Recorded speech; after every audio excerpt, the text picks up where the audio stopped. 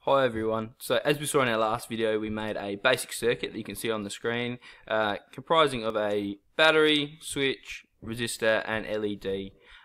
So now what I need to do is take you through how to turn it into a PCB layout. So it's going to actually construct a virtual version of what you're going to have to solder on in real life before we mill it out on our roll and mill. Now there is two ways to do this. So there is the convert to PCB layout on the quick toolbar down the bottom there.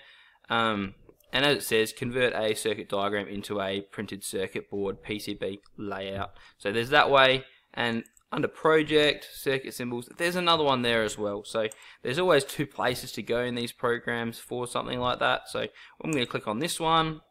We're going to go next. We can choose what our tracks are going to look like. So we've got single-sided ones, 3 single-sided at the top with thick, normal and thin.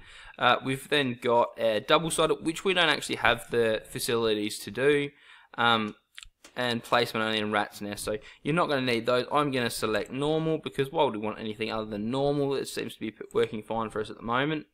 Shape, so you've got a choice between rectangular or circular. We'll go with rectangular. Okay, and then it's as easy as pressing convert, and then it places them for you. Now that's not actually it. So if you have a look on here, you see there's quite a bit of wasted space, and if I was so inclined, I could actually rotate these, and if I like that a bit better, so I'm saving a little bit of space up the top there, I might be able to put my circuits a little bit closer together, but for our purposes that's fine.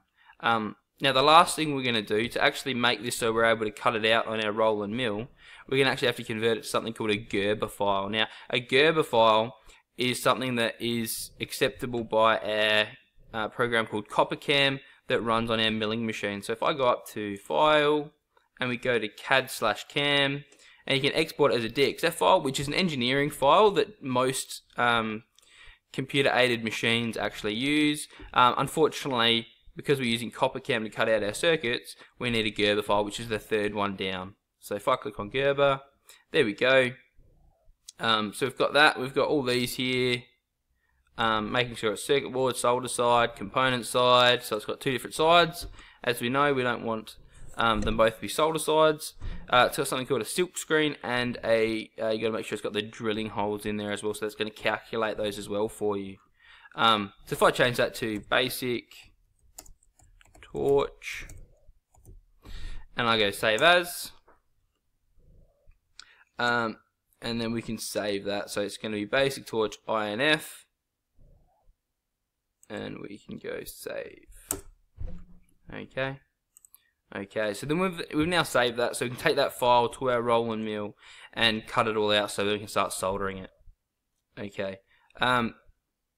Thank you very much. Last thing I might show you is if you want to save it normally as well, we can always go save it, and then we're going to save it as a CWZ is a circuit wizard file. So as you can see underneath that circuit wizard file. So if you want to save it, we can save it like that. So that's all we're going to do, and then press enter. Okay, thank you for listening.